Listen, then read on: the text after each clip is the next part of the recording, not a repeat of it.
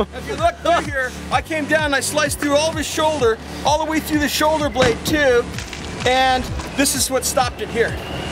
That is so wicked, and that thing is, because it's so thin, it's incredibly smooth too. God, look at this. That is marvelous. Just ripped right through it. I mean, from the top of the skull to the base, right into the shoulder blade, and I mean, you had a perfect strike on it, and it didn't even look that difficult to make that strike. No, it wasn't. Again, I was saying earlier, you don't have to hit that hard with this thing. It's just a moderate stroke, and this is not a tree chopper. This is designed by the Vikings and the Northmen to kill people with.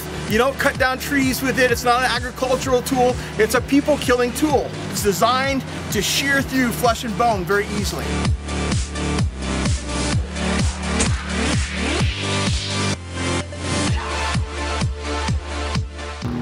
Wow, what else more is there to say about that? I don't think there's anything more to say, so I want to see some more damage. You want to try a decapitating blow now? Why not? Let's do it!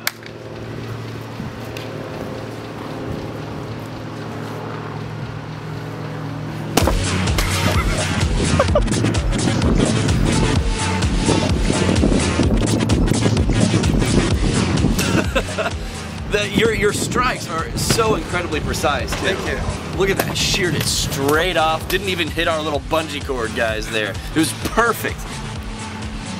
Look at that, very little blood on the, aside from the axe blade, there's very little blood. Lynn, you look completely clean, maybe a little splatter on the shoes. It's a tiny bit, but that's it. The advantage of the Viking axe, like you just saw, is that it doesn't take a lot to kill with. So all you have to do is strike like this. So you get, and all you're really concentrating on doing is to let the axe do the work, and what you're doing is your right hand's gonna turn in, your left hand's gonna turn in, so that edge is stabilized when it hits. Bang, and if I wanna switch, bang, I hit the next person. I wanna reach out, I hit that person, and you're constantly manipulating the axe handle, but it doesn't take, you're not making huge mammoth swings that you can't control.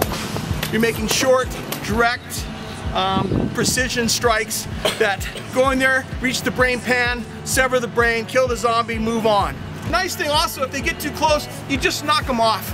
You can just hit them in the face like that, knock them on their ass, and let somebody else behind you hit them with a warhammer. So also, if you had a line of, if you just happen to have a line of zombies right in front of you, probably one good swing could decapitate certainly more than one. Yeah, you'll get sometimes probably 2 and 3 with one stroke.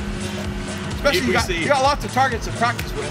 That's right. In a couple days, you'll be an expert. Yeah, absolutely. Or dead, one or the other. One or the other, hopefully an expert. That does it for this incredibly special Cold Steel style version of Zombie Go Boom. Mr. Lynn Thompson, thank you so much for having us out here. Pleasure to have you here. Well, that does it for this episode of Zombie Go Boom.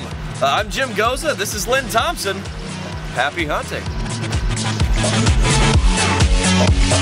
Petrified.